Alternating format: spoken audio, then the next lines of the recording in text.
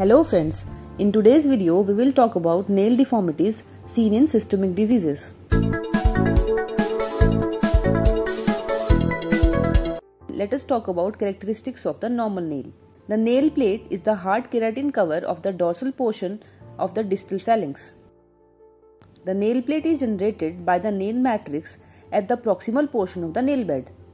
As the nail grows, the distal part of the matrix produces the deeper layers of the nail plate, while the proximal portion makes the superficial layers.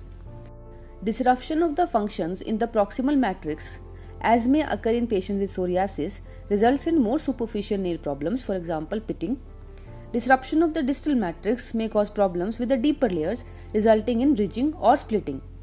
Now let us briefly discuss some of the commonly seen nail changes in systemic diseases. Clubbing of the nails is a thickening of the soft tissue beneath the proximal nail plate. It results in sponginess of the proximal plate and thickening in the area of the digit.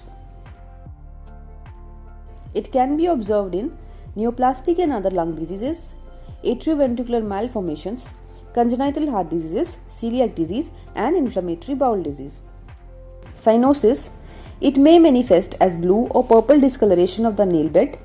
It occurs as a result of low oxygen saturation, causing accumulation of the deoxyhemoglobin in the small blood vessels of the extremities. Central cyanosis is caused by congenital heart diseases, and peripheral cyanosis can be seen in cold exposure, shock, congestive cardiac failure, and peripheral vascular diseases.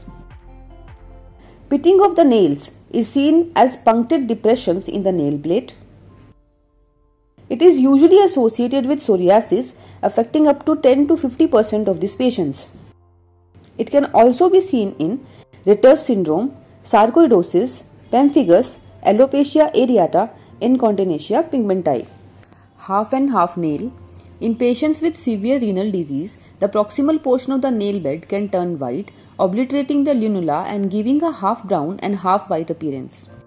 In chronic renal failure, increased melanin production may cause distal parts of the nail bed to turn brown.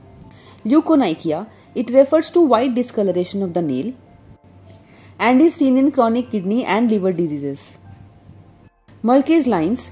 These are apparent leukonychia characterized by double white transverse lines, and this is specific for hypoalbuminic states.